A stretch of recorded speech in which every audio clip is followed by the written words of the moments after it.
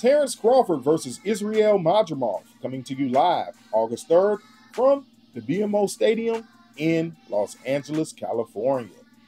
This bout is scheduled to be contested over 12 rounds in the super welterweight division, which means that there will be a weight limit set at 154 pounds for this contest. This bout is also for the unified super welterweight championship of the world, with the WBA and WBO championship belts on the line. Terence Crawford will make his way into the ring with an unblemished record of 40-0, with 31 of his wins coming by way of knockout. Now, the stats do suggest that Terence Crawford will have a slight power punching advantage, as Crawford will possess a 78% knockout ratio in comparison to Israil Madrimov having a 70% knockout ratio.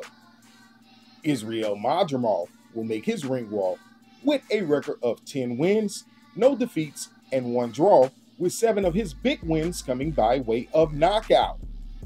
Now, Israil Madrimov will be the least experienced professional fighter, only having fought 74 professional rounds compared to Crawford fighting 233 professional rounds.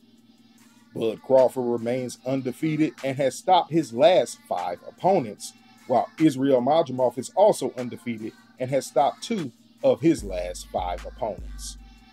Now, when it comes down to quality of competition, we're going to give the edge to Terence Crawford, as we have seen Bud Crawford grace the ring with Arrow the Truth Spence, Showtime Sean Porter, Kell Brook, and Amir Khan.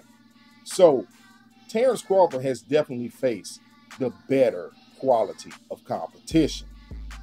In terms of recent activity, Israil Madrimov is the more active of our 2 combatants, having fought his last 5 fights over a span of 3 years and 4 months, compared to Terence Crawford fighting his last 5 fights over a span of 4 years and 7 months.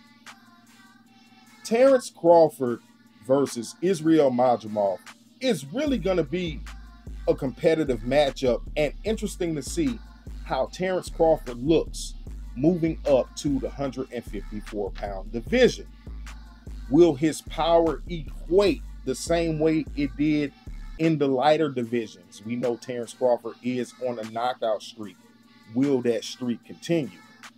As far as Israil Madrimov, Crawford is a step up in competition, but Madrimov is a very tough, strong, and experienced fighter. So, how does this fight play out? 1 thing's for sure, 2 things for certain: somebody's O has got to go.